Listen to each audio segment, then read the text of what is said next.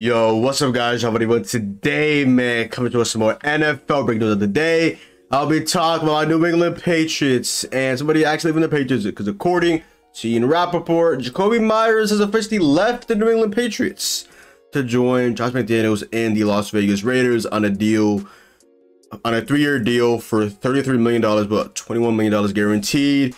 The Raiders just love taking our players, and now he is with Jimmy Garoppolo. I don't know if he played with Jimmy Garoppolo when Brady was here, when Jimmy G was here as well, but Jimmy G, the former Pat, now Myers, the former Pat, and obviously Josh McDaniels, the former Pat's OC.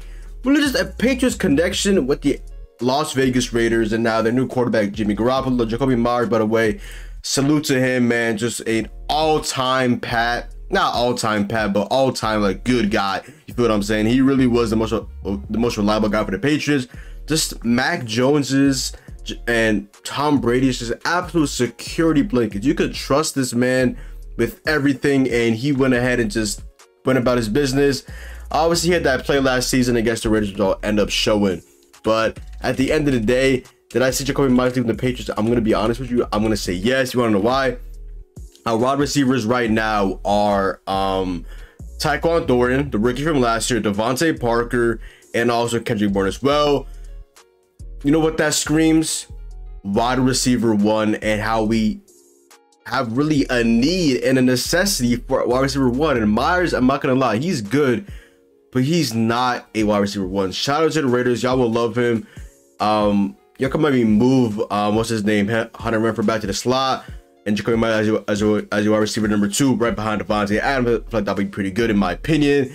And then you have obviously Darren Waller as well. Shout out to him. He's got married to Kelsey Plum, Las Vegas Aces superstar guard right there. Shout out to my boy Darren Waller. But Myers, man, this play he had last year right here, yeah, against the Raiders, I literally don't know how I ended up making a video after this game, because my god, this is just a tough watch right here against the Raiders. Literally, let me just click play. So Ramondre obviously gets a big run. We all know this play. I don't know why I'm going to watch this again, but this is not my player anymore. So I guess I can actually sit back and laugh about this, even though literally did cost us the playoffs. Flips it back. He throws a lateral to Mac Jones, and the former Patriot, Taylor Jones, absolutely bitches, absolutely stiff arms Mac Jones. Jones on Jones crime, and touchdown Raiders, and they end up winning the game after coming back from down 7 on a play where Keelan Cole was out of bounds, got in, and ended up losing that game. So yeah. Well, Jakobi Meyers, man, absolutely tough to see him go, but I'm not gonna lie.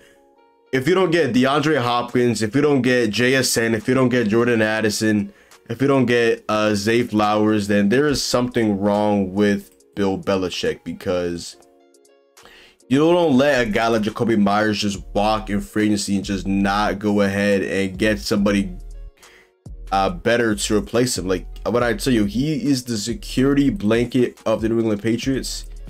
He is the security blanket of the Pats. The Dolphins just got Jalen Ramsey. The Jets are about to get apparently Aaron Rodgers, potentially Alan Lazard, potentially Randall Cobb as well, which means obviously Aaron Rodgers probably is on his way to New York. Not officially, but you know, we all know what's gonna happen at the end of the day. Jets fans all want him. I think it's a foregone conclusion that Aaron Rodgers would be a New York Jet. So at this point, man, like, we can't run it back with the same roster. All we've done is just re-sign players. Devin McCourty retired. Shout out to him. He had a nice ad in New England. Absolutely beloved here in New England. Shout out to Devin McCourty. Ended up retiring. We have the number 14 overall pick. I want to see what we do with that. Do we go safety? Do we go tackle? Do we go wide receiver? If you don't get a guy like DeAndre Hopkins, I feel like we have to go wide receiver. We have to go for a guy like JSN, a Zay Flowers, a Jordan Addison. My opinion, I think one is JSN, and other than that, I'm not really a big college football guy, but I do know JSN. I think he's the best wide receiver in this draft class from what I've heard and what I've seen in tapes in all of that. So we don't go out and get him. I'm very concerned. This would be a massive L if you don't go up and do that. But I don't think Bill would just let Jakobi go if he doesn't have a bigger plan on wide receiver one for the New England Patriots. Because like I said, he's absolutely beloved here in New England. We absolutely love Jakobi Meyers. Your Raiders fans will absolutely fall in love with him. He's just so consistent.